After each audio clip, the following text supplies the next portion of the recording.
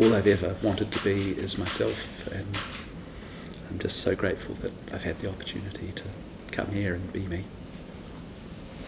I have never really been involved with sport because I'm looking for publicity or profile or exposure, and while I recognise that my involvement in sport is a topic of considerable interest to some,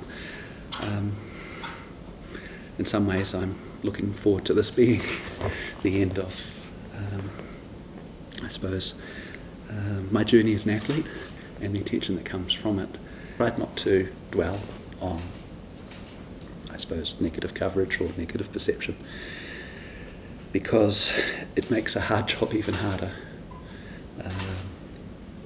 It's hard enough lifting a barbell, but if you're putting more weight on it, then it just, makes it an impossible task, really.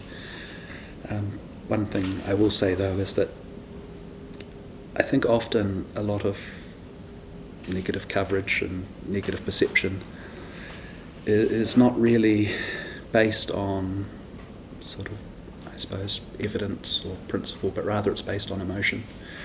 That people are often reacting out of, I suppose, fear or discomfort, and I hope that in time they will open themselves up to a broader perspective.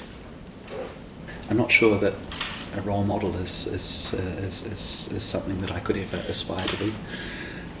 Instead, I hope that just by being here I can provide some sense of encouragement, and I just hope that if people are undergoing any difficulty or struggle within their lives, not necessarily related to sport but to anything really, that I can perhaps see that there are opportunities in the world, that there are opportunities to live authentically and as we are.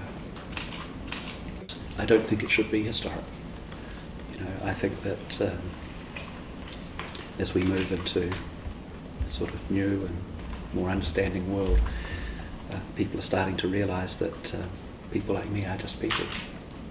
We are human, and as such, I hope that just by being here, that's enough.